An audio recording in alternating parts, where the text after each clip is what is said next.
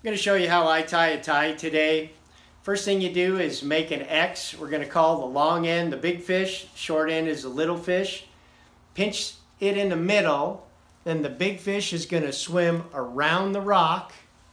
Then the big fish is going to swim on the back side of the rock, come over the top.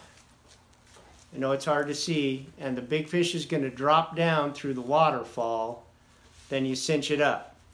Now the big fish should always be bigger than the little fish when you get done, or you need to start over.